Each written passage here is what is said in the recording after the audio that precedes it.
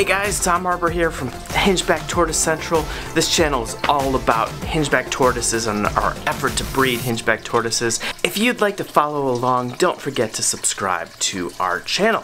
So today, what we're going to do is rework one of the enclosures for our Hingeback tortoise. And today we're going to look at the Holmes Hingeback Tortoise Enclosures, and I'm going to tell you a little bit about what I'm fixing and how I'm going to do things a little bit differently.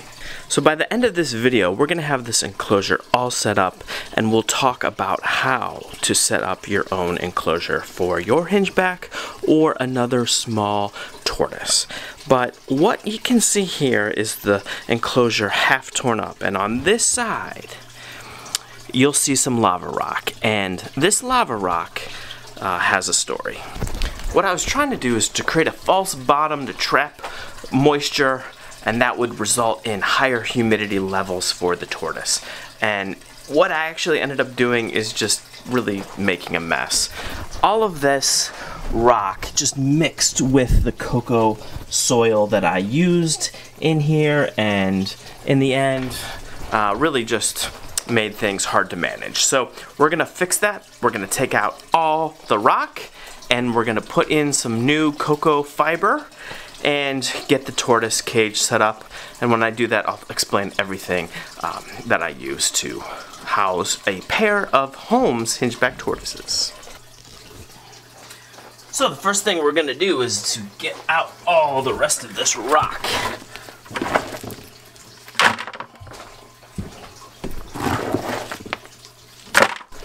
Now I've got it all cleaned out. First of all, what we'll do is just level out that substrate that's in there and get the fern out, so we can do that.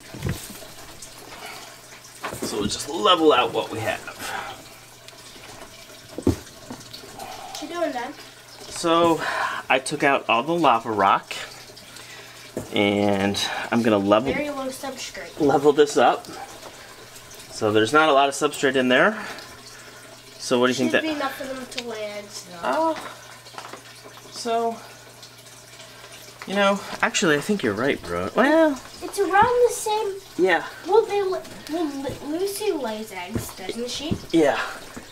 And it's about the same deepness of Lucy's enclosure. You're right. So it should work.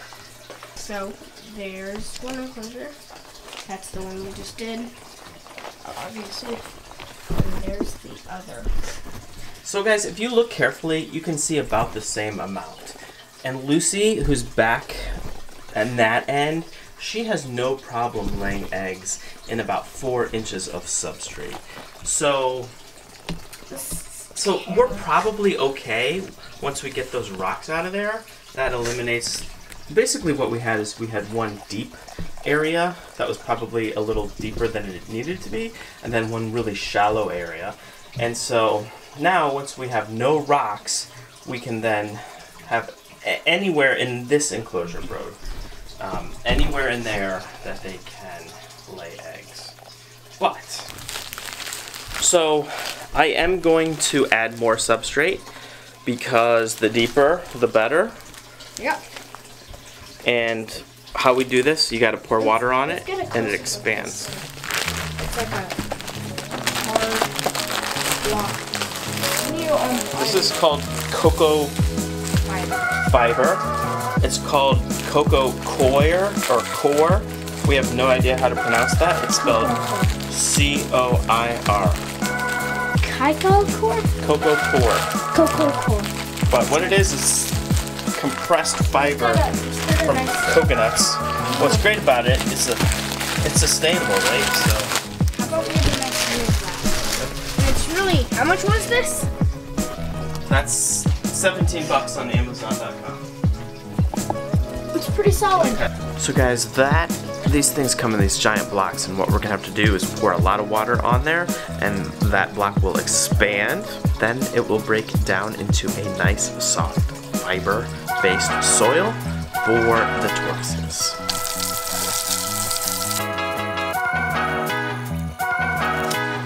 You can see how that just grows and starts to disintegrate very quickly once you get some really hot water on there. unique smell too. Nice, rich, earthy smell.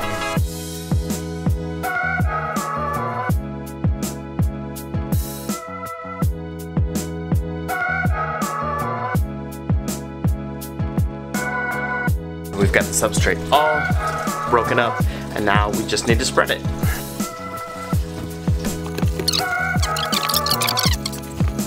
Let's review from the bottom up how I make this enclosure. So we have a Tuff Stuff tub, 36 inches wide and about 52 inches, 53 inches long. This is, I want to say, the minimum size for a pair. Tuff Stuff makes bigger tubs than this. This is the 110-gallon tub. I get them at Rural King or Tractor Supply Company. They're anywhere between $60 and $80 depending where you buy it. I put these tubs on concrete blocks. As you can see, this is the basement, and I do not want to put these on the floor. Inside, 6 inches of coconut fiber. I typically buy it locally. This time I ordered it for $17 on Amazon. As far as heat goes in these enclosures, I have one 100-watt ceramic heat emitter and one UVB bulb. I guarantee you they are getting very, very little UVB from that bulb. That's one thing that I will be updating and measuring once I get a UVB meter.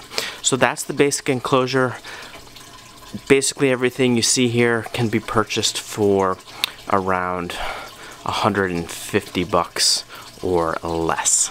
Okay, so now we're going to take a look at what I actually put in the enclosure. First up, we're going to make sure we have a water bowl. One of the hardest things about keeping these guys is they're constantly getting in their water bowl, and you got to change it like every day, every other day, in order to keep it clean. You'll notice there's heat and light on one side, but the other side is really, really dark, and that's where I'm going to put the plants. So I use artificial plants that I buy from places like Old Time Pottery. Got a video of us going there. I'll put that down in the description. And then I use Quickcrete to give a nice solid base to those plants, and I'll bury them. And so what I encourage the tortoises to do is hide in pseudo vegetation. Get some additional fake plants. Gonna place. Move this over a little bit. Then actually I do have a fern. It's a Boston fern. It's not doing so well. I'm also gonna put that amongst. Then, so that's basically it. This is for 2 tortoises, water, plants, plenty of cover, a little bit of heat. I don't want that hot spot to be above 85 degrees. I've never temp gun these tortoises higher than 85 degrees Fahrenheit. They will bask, but you're talking about a species that lives in forests and only will bask in pockets of sunlight. And so, therefore, I keep the heat to a minimum and then try to replicate a shaft of light beaming through the forest. So let's put these guys back. So here's our big female. She might have some more eggs to lay.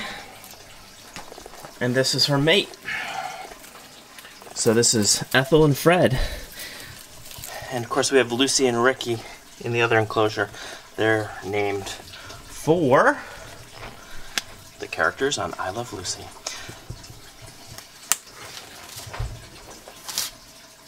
And the last thing, guys, I'm going to talk about is humidity.